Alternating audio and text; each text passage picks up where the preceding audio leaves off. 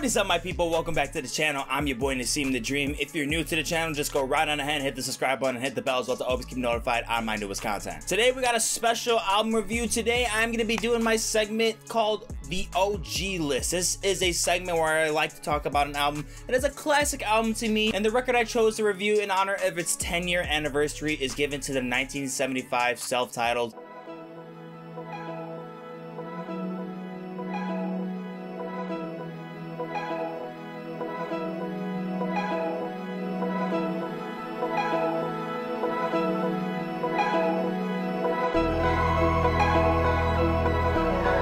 $1975. 10 years, ladies and gentlemen. It's been 10 years since the viral sensation, the 1975, debuted their first major successful commercial record. The pinnacle of every loner teenager's highlight most likely comes from this record. So it's not exactly like it was uncommon to hear indie pop and rock blends at the time that really embodied some type of loner rebellious attitude, but never had we had such a beautiful blend and craft from the 1975, especially with a heavy high talent such as Matty Healy. The look and persona of the band is what had many gravitate towards the image of the 1975, thus leading to a new beginning, a new obsession for another boy band. But I think it is important to know that this is not exactly the beginning of the 1975. It actually reverts back all the way to 2002, beginning with the formation back at the home of Winslow, Cheshire, England, with Matt and bassist Ross McDonald later on recruiting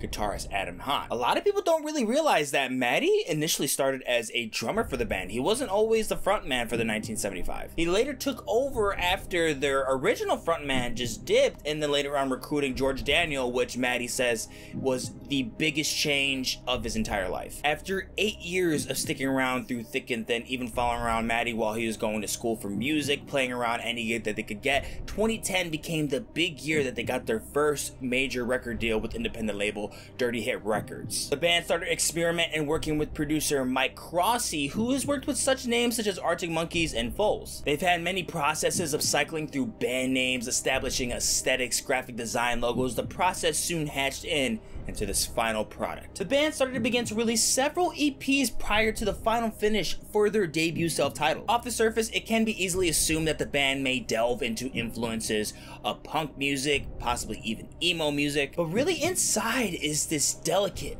fun, infectious, familiar yet unique indie rock pop blend. They still really do a really good job of layering this dark hazy filter on top of this enthralling catchy pop tune. The band just caught so many by storm as just how well they really had this dark hazy filter over this very catchy and familiar pop tune. My first discovery came from social media after seeing a bunch of horny ass chicks about Matty and just drooling over the guy, and I had to see what was up. After checking the music video for the track Robbers, what do you know, I became horny as well. I could just not get over how fresh and delicious this song felt off of First Livin'. Productively, it was certainly one of the most prestigious pieces I have ever heard in that year. Not to mention, that is what makes the band so profound and prolific in today's day and age, as they came to produce countless songs and records for people that became successful along the way, like Pale Waves and No Rome. Essentially, they took the world by storm, debuting at the #1 of UK Billboard's charts and including being declared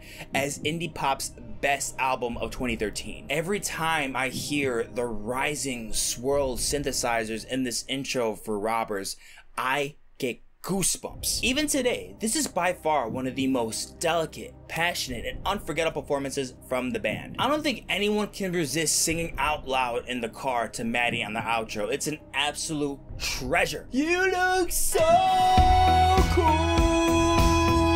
I was quickly pulled into this song, not just because of its sonic joy, but its harrowing story of a toxic relationship. The video shapes this scenario of a couple preparing to rob a store, but beneath the surface, it's mostly inspired from Quentin Tarantino's movie True Romance that gave this whole Bonnie and Clyde kind of tale. Because it's not about what they're about to do, it's about how much they've done to each other and how much they just robbed each other of happiness. The blinding effect of their obsession with each other has evidently led to their demise. I couldn't exactly put in words at the time about how I felt about the song, I just knew I loved it. That was it. And after this, I'm like, hey, I gotta check out some more from the band. I'm hearing Chocolate, I'm hearing the track Girls, and just saying, alright, I gotta fucking play the record, because these songs fucking bang. I can confidently tell you that this was an LP that completely shaped my taste of indie rock and pop, while also simultaneously becoming my favorite band at the time. At this point, we can dive into the entire concept and theme of the record that it revolves around, and that is love. Whether it's a love letter from the track The City, the euphoric sensation from the track Chocolate, which by the way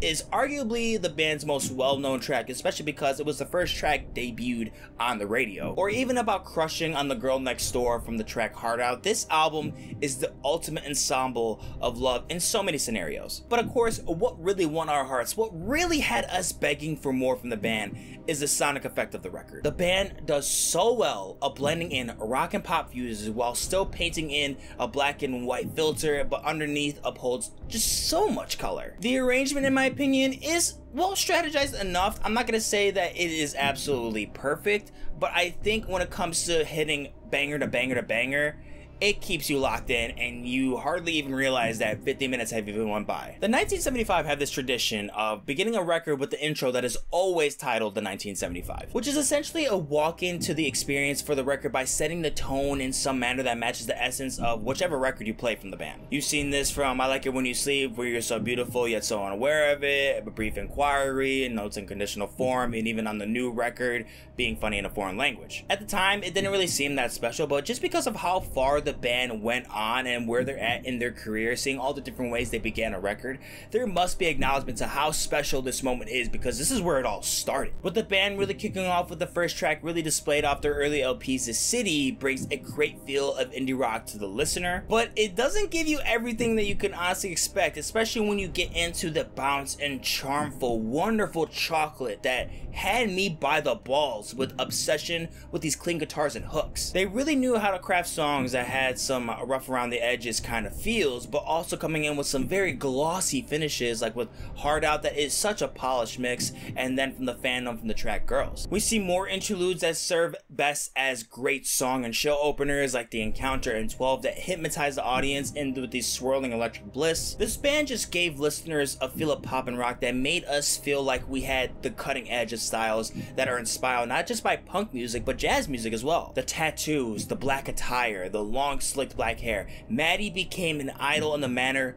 of 50 Minutes. But much of the credit really is due all across the board evenly to the band, as Adam, George, and Ross really did contribute a lot to the band's future. But there is by far no question that Maddie Healy is what gives people that rush of emotional sensation. The man is an ultra treasure on this record, delivering countless S-tier performances that are worth checking out more than once. The charisma, the personality, the passion, so much is displayed vocally that makes Maddie such a favorite in pop music. Women want to be with him, men want to be him. The man is a literal sex icon. I can remark numerous times where I am screaming these lyrics so loud in my car that I cannot feel like I am equally as obsessed as the typical 1975 fangirl. Especially seeing all the success that the band has endured within these 10 years, it's no wonder why we've seen so much potential just from this debut. Dominating charts with so many breakout hits, even on records that in my opinion are kind of mediocre. I feel like my experience with this band is just so sentimental and so special.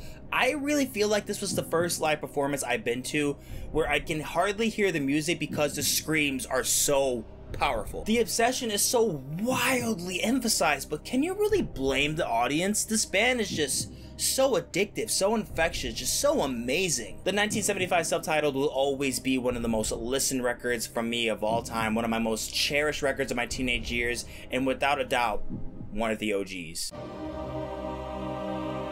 As always, guys, thank you so much for watching the video. If you enjoyed, go and like, share, and comment down below of what did you think of the Subtitle from the 1975. Do you think it still carries the same amount of quality as it did 10 years later? Let me know down in the comments down below. Do not forget to check out the description below for more videos and also links on my social media accounts so you can keep me on the daily, and I'm gonna catch you in the next one. Doses.